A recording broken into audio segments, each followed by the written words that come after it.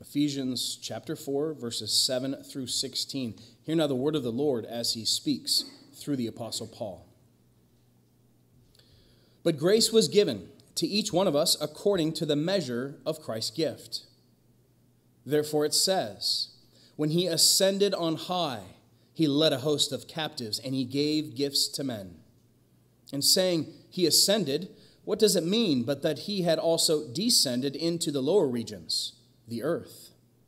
He who descended is the one who also ascended far above all the heavens, that he might fill all things. And he gave the apostles, the prophets, the evangelists, the shepherds, and teachers to equip the saints for the work of ministry, for building up of the body of Christ, until we all attain to the unity of the faith and of the knowledge of the Son of God, to mature manhood, to the measure of the stature of the fullness of Christ, so that we may no longer be children, tossed to and fro by the waves and carried about by every wind of doctrine, by human cunning, by craftiness and deceitful schemes.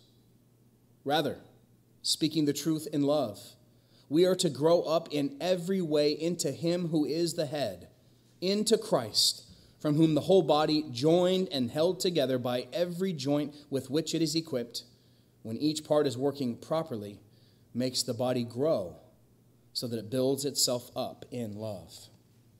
This is God's holy and inspired word. Thanks be to him.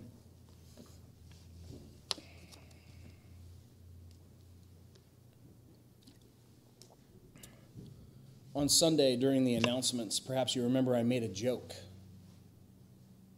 I said, if the Christmas Eve service is important to you, which isn't a real thing, then the Ascension Day service should be very important to you. It was a joke, but at the same time, it wasn't a joke.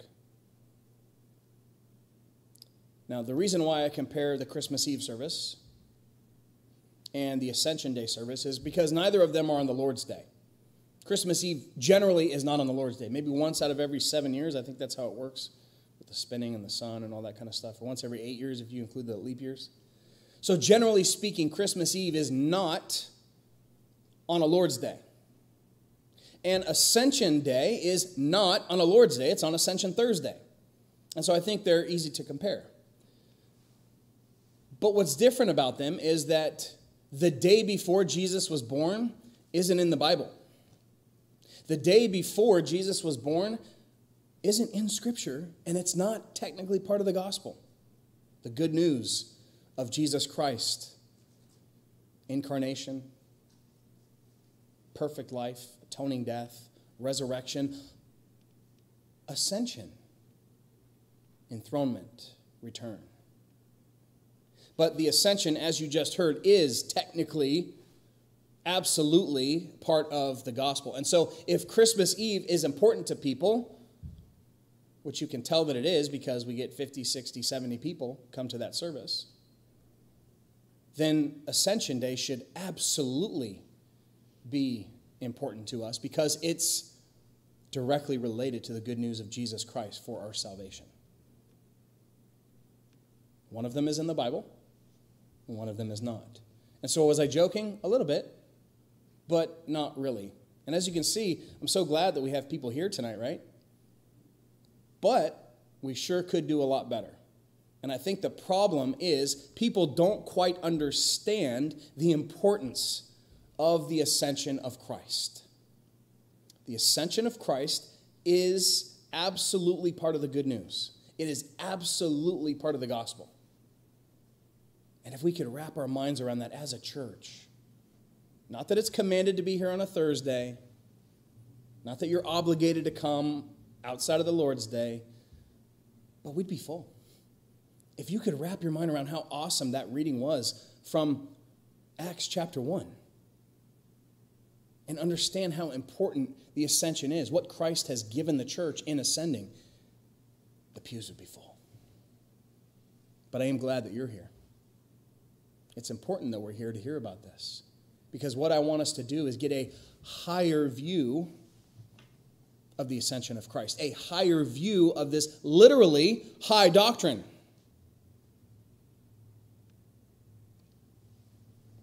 So what we're going to do tonight is consider what the ascension is for Christ and what the ascension is for the church and for Christians. I want us to have a higher view of it, grow to love it more and more, understand it, comprehend the reality of it, and what it does for us. Because it actually does do something for us. And so the purpose of our sermon is to see what the ascension of Christ means for him, for Christ, and what the ascension means for us. 3 points. First, the ascension as procession. Procession. Second, the ascension as good news for the church. The ascension as good news for the church. And third, the ascension as good news for the Christian. So let's consider first what the ascension means for Christ. Now remember, Christ was not his surname. When Jesus was young, his friends did not ask their parents, hey, can I go over to the Christ's house for dinner? Nope. It's not their last name. Christ is a title. It's a Greek title equivalent to the Hebrew word Messiah. You ever heard that one before? Messiah. Messiah means anointed one. It could have been referring to someone who was a prophet, a priest, or a king, but generally when they said Messiah, they were referring to the king because the king is the one who is anointed and rules over Israel on behalf of Yahweh. And so when they were waiting for the Messiah, they were waiting for the Christ. And the Christ came. His name is Jesus. Jesus is the Christ. In other words, Jesus is the King of kings and Lord of lords, as we heard in our greeting this morning. This morning? Nope, it's nighttime. This evening. So what is Jesus the King of? What is Jesus the King of? Is he the king of a small group of ethnic Jews in the Middle East? Is he the king of modern-day Israel? Is he the king of modern-day America? No. He is the King of kings. He is the King of glory. He is the King of his church. He is the King of the universe. The one who is enthroned above the cherubim. The one who sits high in the heavenly places, seated on the throne. Not in Jerusalem, not in Tel Aviv, not in Washington, D.C., not in Lansing. He sits on the throne in heaven. Wrap your mind around that. There is an actual place that he is sitting on the throne. Wow. As Hebrews 1:3 puts it, after making purification for sin, Christ sat down at the right hand of the Majesty on high, with all things under his feet. And so Jesus is the one who left the throne in order to come in the flesh, live a life of perfect obedience on our behalf. Remember, we actually talked about that earlier this year. Leading to Passion Week, we talked about the obedience of Christ, and then we talked about the suffering of Christ, suffering for our sins to make atonement for our sins on the cross, and then we talked about the resurrection of Christ. In fact, I think it's been 6-7 weeks we've been talking about that. These are all aspects of the gospel, the whole purpose that he came. He left his throne to do these things, and upon completing the work that God gave him to do, Jesus Christ was taken up into heaven, literally, bodily.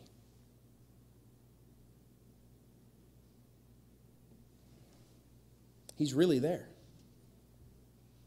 He ascended into heaven on a cloud. That's not normal. We need to grapple with that. That this is a supernatural act. Just like coming in the flesh, just like his conception, just like his atonement, just like his resurrection, this is supernatural.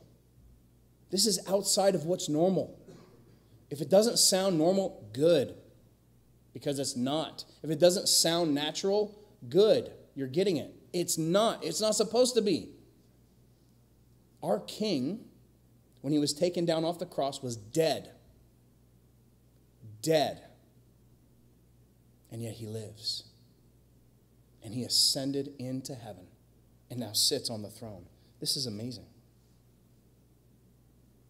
It's not normal.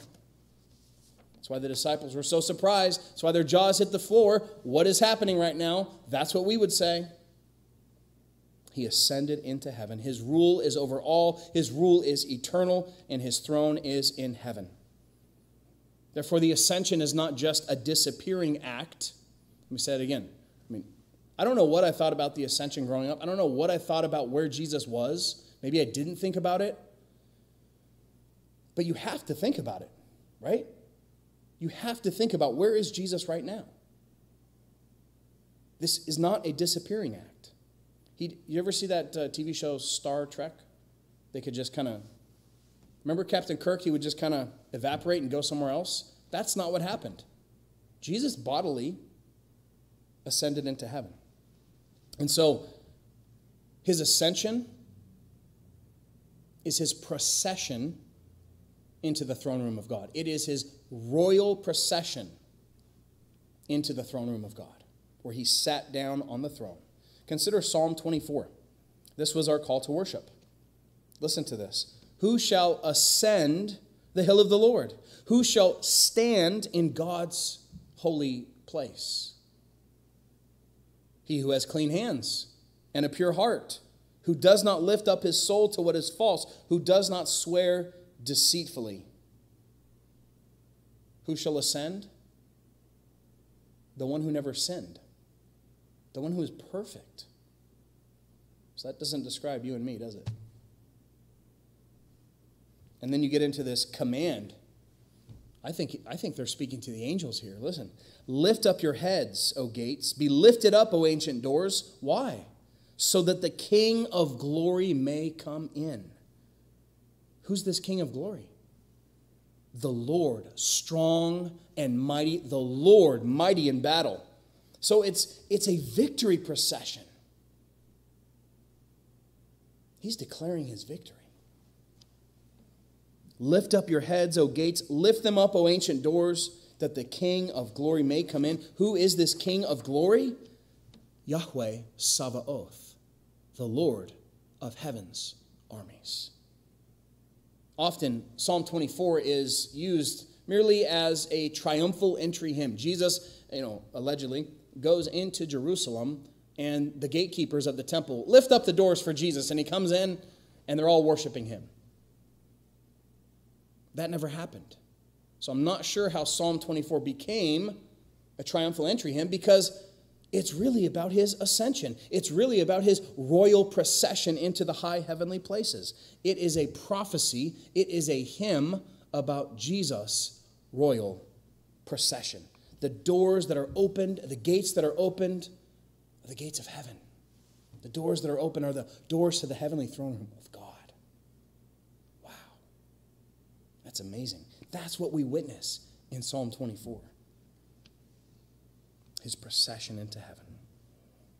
What about Psalm 68? We heard that one. You ascended on high. I wonder who he's talking about. Who's David talking about? You ascended on high, leading a host of captives in your train. Your procession is seen, O God. The procession of my God, David says. The procession of my God is seen when? As he ascends into heaven. O kingdoms of the earth, sing to God. Sing praises to the Lord, the one who rides in the heavens, in the ancient heavens. Psalm 68 pictures Jesus, the Lord of glory, riding the clouds as a chariot into the throne room of God, the high heavenly sanctuary, where the gates are burst open and Jesus ascends heavenly Mount Zion and sits down on his throne. Wow. That's amazing. That's why he says, this is what King David says as he prophesies this.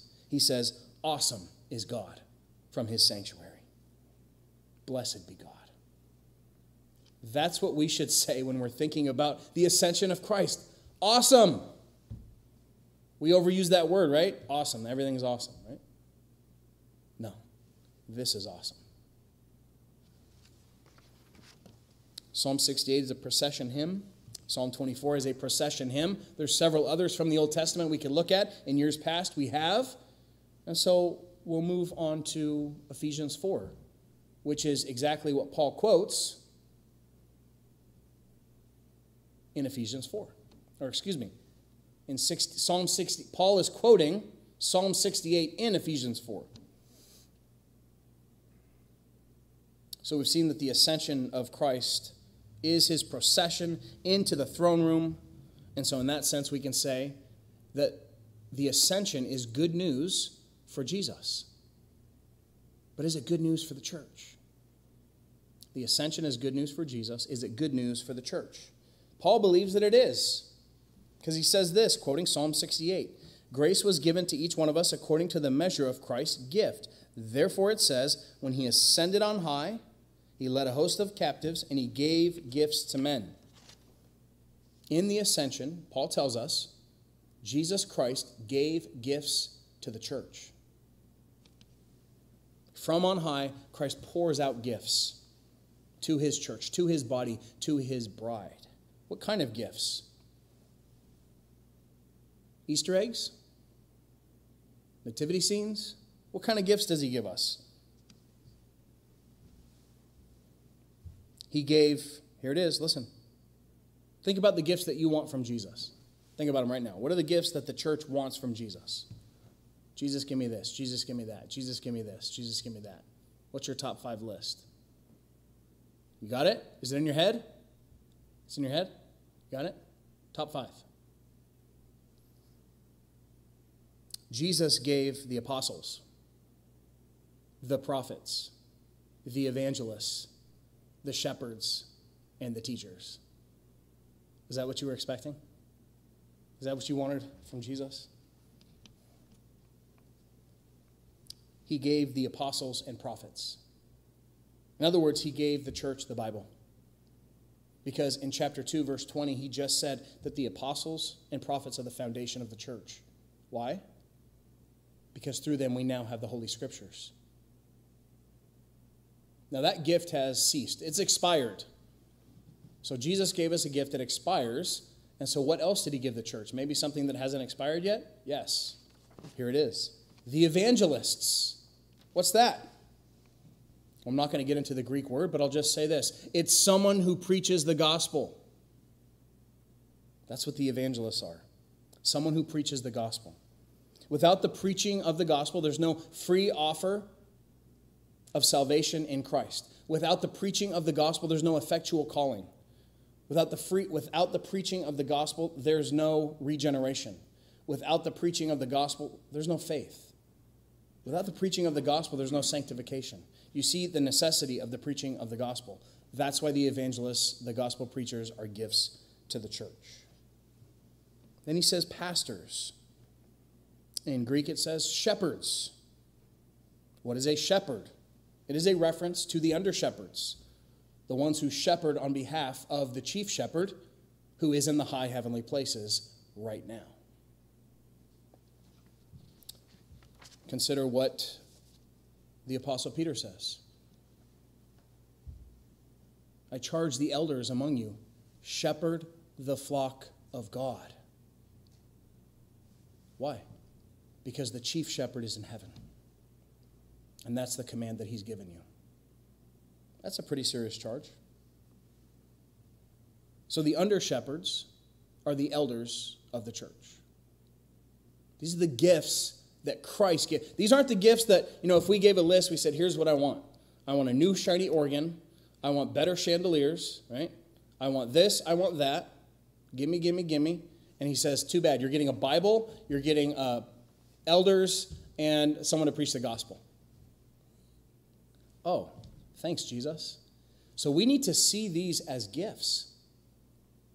And finally, what else does he give the church? What's this last gift? Teachers. Oh, shoot. What do the teachers do? They teach the Bible and they teach theology. It's true. This is what Jesus gave the church. This is what makes the ascension of Christ good news for the church. Why, though? Why are these the gifts that he decided to give the church? They may not be the gifts that we want. When we first think, what's the gift that I want? We just need to rearrange our thinking a little bit. We need to think the way Jesus thinks. We need to think the way God thinks. Because for him, these are the gifts that he wants us to have. Why? Why? So that we would exchange them for something else? So that we'd re-gift them, right? Some of us are good at that. Yeah. Got to re-gift it. I've probably done it before. I don't know. No? Don't do it. Why does he gift the church with the Bible, apostles and prophets, gospel preachers, elders, and teachers? Why does he do that? Because Paul says he wants to equip the saints for the work of ministry so that you would know what you're supposed to do with your own individual gifts that Christ has given you. So that you would know what you're supposed to do with the gifts that Christ has given you. So that the whole body of Christ would work together, unified. Every joint, he even says, every joint would work together. He continues, for building up the body of Christ until we attain to the unity of the faith and the knowledge of the Son of God, to mature manhood, to the measure of the stature of the fullness of Christ. The body must be edified, built up in the knowledge of Christ. How does that happen? Through teachers, through gospel preachers, to be prepared for the Christian life.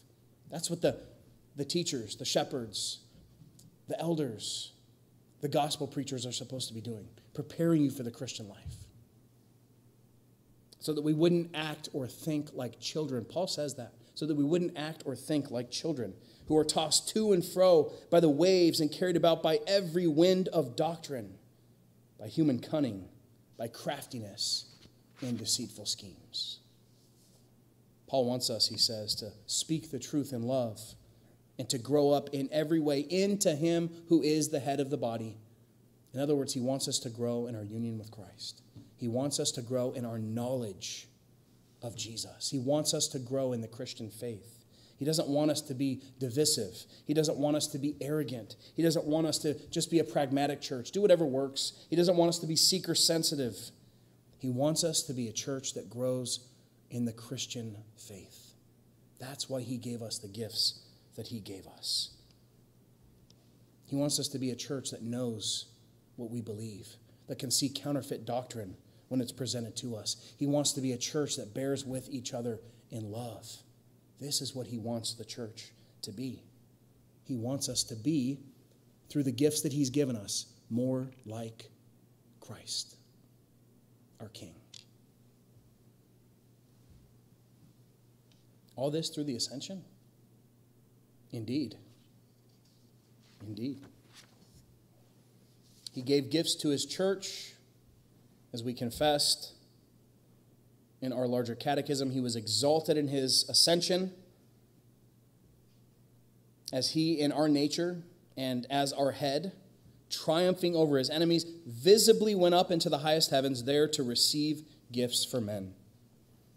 And therefore, the ascension of Christ is good news for the church. And it's not just good news for the church as a whole, but it's good news for individual Christians. What makes the ascension good news for individual Christians? Well, if we can truly wrap our minds around the fact that Jesus isn't bodily here right now, we need to do that. And if we can do that, that he's not walking with us and talking with us and holding our hands in the garden, that he's not sitting with us in the passenger seat, in the passenger seat. We're not in London. What am I doing? He's over here. Jesus sits with me when I drive, those long drives to Bay City. Oh, man, he's right there. Not bodily. No, he's not. If we can grasp that not only was the tomb empty, but with respect to the humanity of our Lord and our King, he's not here. If we can grasp that, then it raises our hearts and our minds away from the bad news of the fallen world that we live in, and it raises them to the high heavenly places where Christ is, where he's preparing a place for us, where we're going to eventually be. so that we ought not get bogged down by the things of this world. Not that things of this world don't matter at all, they do, but not getting bogged down by them. When things aren't going perfect, we raise our affections to Christ. Our catechism said this: He visibly went up to the highest heavens to receive gifts from men and to raise our affections thither. You know that one? Thither? I had to look it up. What it means is it's the old school way of saying toward that place. So our affections are raised towards the high heavenly places where Christ is. And raising our affections thither to the ascended Christ is really important. Why? Why is raising our affections to Him? Why is turning our hearts and our minds away from ourselves and looking to Jesus important? I had a bad day. My boss wasn't nice. My coworkers weren't being my friends today. School was difficult. Raise your affections to Christ. My wife isn't submitting the way Christ submits, or the church submits to Christ. My husband isn't loving me the way Christ loves the church. My kids are being disrespectful. My parents aren't parenting. You see the list of things that it could be? Raise your affections to Christ. Raise your affections to Him. I'm sick. Got really bad news from the doctor. I'm suffering. I'm going through difficult times right now. Things are not easy. Raise your affections to heaven where Christ is. I'm struggling with this sin. I'm struggling with that sin. My spouse is struggling with this sin and that sin. My children are struggling with these sins. Raise your affections to Christ, to the one who has ascended and now sits on the throne. Just because He's not here bodily doesn't mean He's not here for you. He is. Raise your hearts and your minds to Jesus. Remember, you're united to Jesus. You're united to Him. You're united to the one who came in the flesh, the one who is perfectly righteous, the one who was crucified, the one who's risen. You're united to the whole Christ. And guess where He is? In heaven. You're united to the ascended Christ. Remember that and raise your affections to Him. Or we could just wallow in our sin and sadness and trials and tribulations and temptations. Give up. Or we could raise our hearts and our minds to Christ. I mean, those are the options, right? The fact that He has ascended and He's there and we're united to Him, that's good news. Paul tells us in Colossians 3:1, if then you have been raised with Christ because of your union with Him, if you have been raised with Christ, seek the things that are above, where Christ is seated at the right hand of God. Set your mind on things that are above, not things here on this earth. And I think we can all say a hearty amen to that. Directing our hearts and our minds to Christ, the one who has ascended into heaven. And so, beloved, as we have considered the ascension tonight, what it is for Christ, His royal procession into the high heavenly places, thus an important aspect of the gospel, what it is for the church. From there, He gave gifts to the church, and what it means for the individual Christian. Because we're united to Him, we can raise our hearts and our minds to Jesus at all times. And therefore, it's good news for the Christian. Therefore, beloved, let us set our hearts and our minds on Jesus, the one who lived for us, who died for us, who was raised for us, who ascended into heaven for us, and who will return for us. Amen. And thanks be to God for the ascension of our Lord Jesus Christ.